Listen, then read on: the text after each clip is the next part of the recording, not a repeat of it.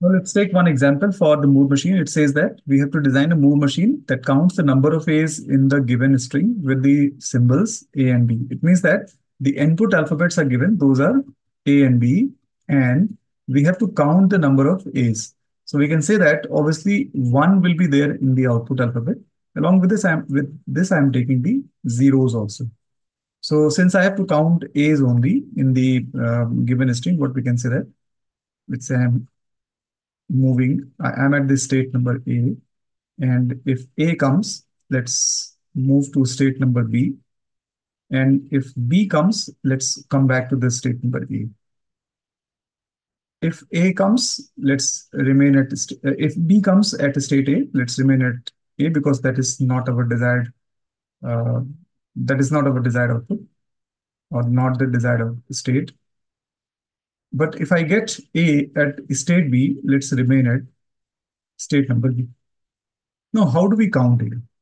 We can associate the output alphabet with the state A. Since I'm at the state number A when I get B, so let's associate 0 here. And I come to the state number B where whenever A comes, so I'll mark 1 here.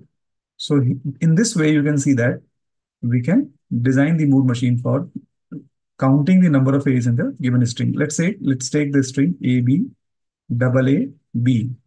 So in this case, the output should come as 3 because there are 3 A's.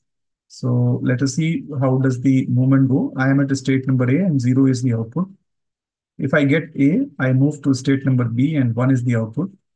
If I get B at state number B, I will move to A and 0 is the output. If I get another A, I will move to state number B and 1 is the output. If I get another A, I will remain at the state number B and 1 will be the output. So here you can see that there are 3 ones which has come here in this mood machine when I process the string through the mood machine. So that is what we expected, that whenever A's will come, the counting will be incremented by 1. So what we are considering, that whenever ones are coming, it means another A has come, another A has come. Ultimately, this is giving us 1 whenever A is encountered in the input string. So this is a very simple one. Let us design something else with respect to what we have designed just now. We are changing the question as it will count the number of the A's mod 3. Okay, so it will count the number of A's mod 3. Let's say the number of A's in the given string W, and then it finds out mod 3. So meaning of this is that if I get 4 A's, then it will print 1 because 4 modulus 3 is 1. If I get 7 A's, then also it will produce the output 1 because 7 modulus 3 is 1. If I get 9 A's, then it will be giving us the output 0 because 9 modulus 3 is 0. If I get 12 A's, then the output will be 0. If I get 14 A's, in that case, the output will be 2. So this is what it is expected, that it either produces 0 or it produces 1 or it produces 2. So for doing so, we can think of 3 state automata wherein let's first design the DFA for this. So what the DFA will do, that if I'm getting a 0A, so it should print 0. If I get 1A, then I'll move to state number B and it prints 1. If I get another A, let's move to state number C.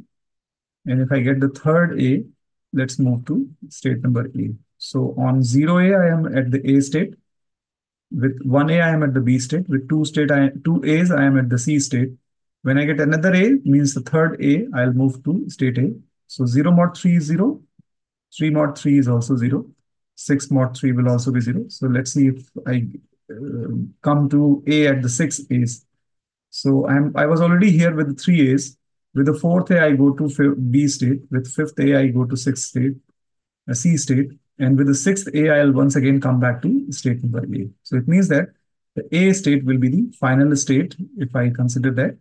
DFA, I'm designing the DFA with the number of A's in the string mod 3 is equals to 0. So if it is the case, then A will be the final state.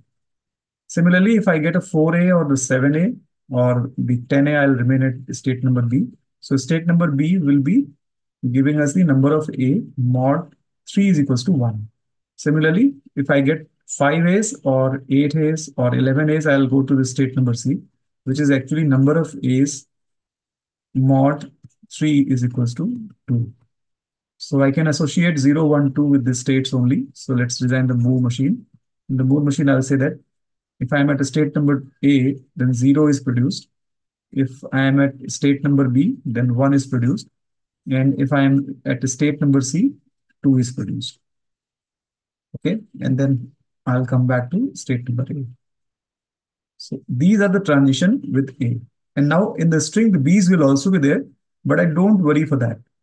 So let's stay at the same state when I'm getting the B. And so this will be the move machine for number of A's mod 3. Right? Let's say I get the input A, B, A, B. So in this case, the final outcome should be the number of A mod 3. And here you can see that there are 3 A's, so output should be 0. Let's see if the output will be 0 in this case or not. So I start with the state number A. It produces the output 0. I get an A, I move to state number B and it produces the output 1. I get a B and I should remain at a state number B, and the output produced here is 1 only. Till now, only 1 A has come. And then if I get another A, I'll move to state number C, which will produce the output 2. If I get another A, it will move to state number A and output 0 is produced. And if I get a B here, then I should remain at state number A and output 0 is produced. So whatever is the final outcome or the final value here in the string or the output string, we can say that this is the answer of the question. It means here the number of A's were 3 and we have produced the answer 0. So number of A mod 3 is the output that what we have produced here.